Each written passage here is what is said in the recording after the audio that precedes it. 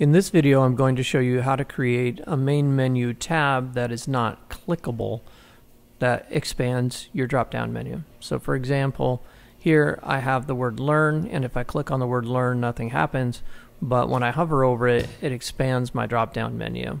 Normally when you create a sub-menu, the main menu tab by default is clickable in WebStarts. Let me show you how I did that in the WebStarts page editor. In the WebStarts page editor, start by clicking to select the menu to your website. Next, click the attached edit icon.